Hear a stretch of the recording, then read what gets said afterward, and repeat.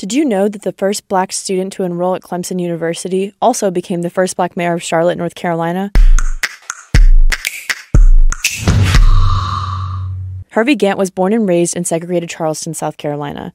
Gantt's high school advisor challenged him to apply for admission to an all-white institution, but South Carolina at the time would pay for black students to go to institutions out of state if there was not a black college that offered the program in-state. Gantt spent some time at Iowa State University before he decided to try and transfer to Clemson.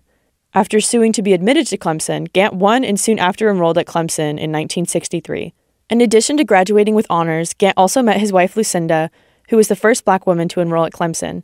After graduation, Gantt went on to receive his master's in city planning from MIT and started an architecture firm. Later in his career, Gantt also became the first black mayor of Charlotte and ran for U.S. Senate twice.